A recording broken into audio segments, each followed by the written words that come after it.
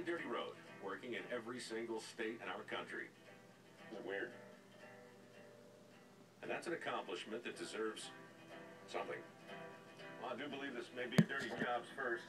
Never in the long and ridiculous history of this program if we actually come to a sound stage in Hollywood, and yet here we are for a very special occasion.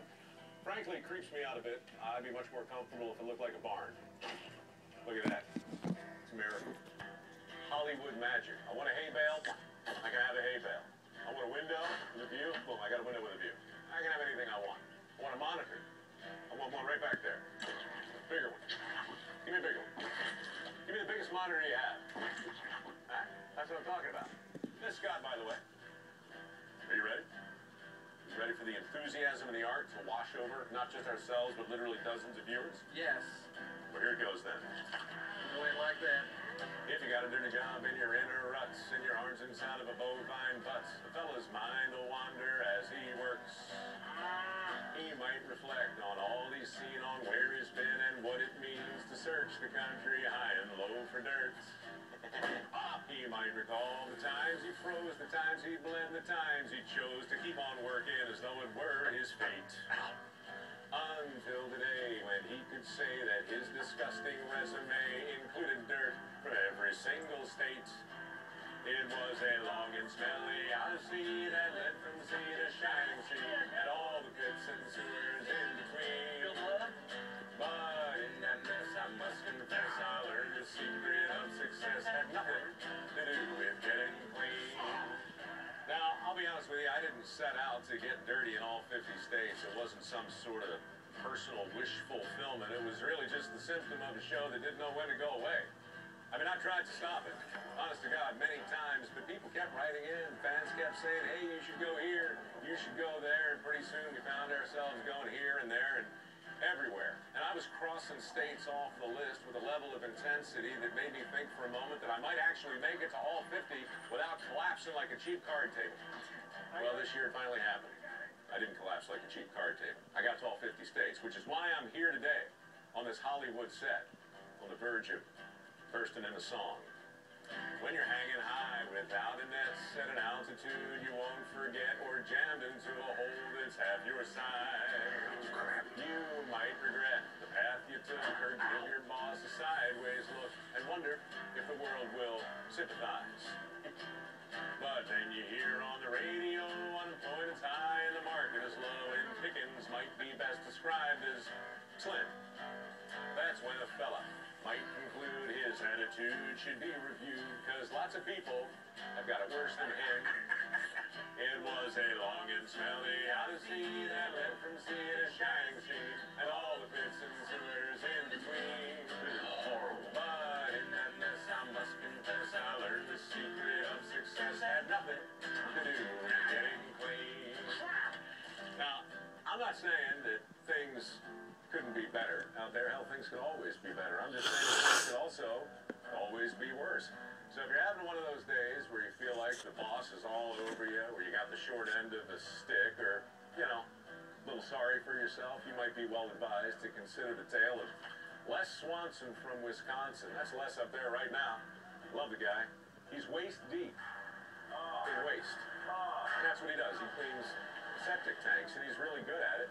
And the thing is, he really loves what he does, which is why I love Les Swanson, which is why I'm pretty sure if you think about Les and the work he does, there's probably a lesson in there somewhere. You know, when you sweat like that, it almost looks like a tear.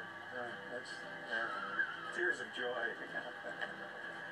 When you're making steel in Illinois or mining salt, which Kansas boys are pulling cars from Minnesota, that's nice. Try to smile or maybe grin and celebrate the place you're in, even if it's California, picking lice. And if you're hired to castrate sheep with nothing but your two front teeth, don't despair, just do the best you can. It might not feel exactly right, but my advice is take a bite. Thank your lucky stars, you're not the land. It was a long and smelly odyssey that led from sea to shining sea, and all the pits and sewers in between. But in that mess, I must confess, I learned the secret of success had nothing to do with getting clean. Now, I personally a little suspicious of role models, but if we have to have them, well then, why not some of the people featured in this show? I mean, do we really need another American Idol? How about some American icons, right?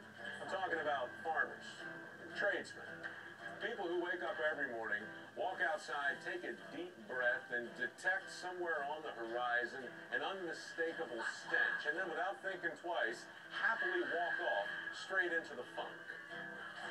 You know who you are. You're the real stars of Dirty Jobs. And I'm grateful to each and every one of you.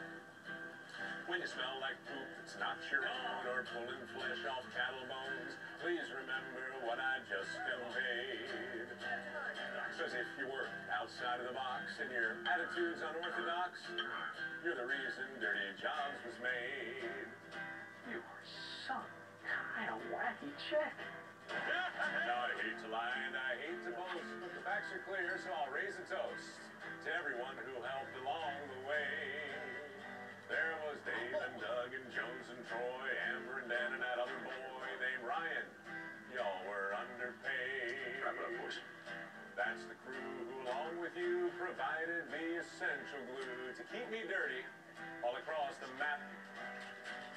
I thank you each for all you've done, for all the grime and all the fun. Y'all deserve a long and lengthy clap. And by clap, of course, I'm referring to a enthusiastic, sustained round of applause, not a sexually transmitted disease. Nobody deserves that. Not even Barsky. Carry on. It was a long and smelly odyssey that led from sea to shining sea, and all the pits and sewers in between. But in that mess, I must confess, I learned the secret of success had nothing to do with getting clean. I said not one thing to do with getting clean. In other words, dirty is much more fun than more fun than clean.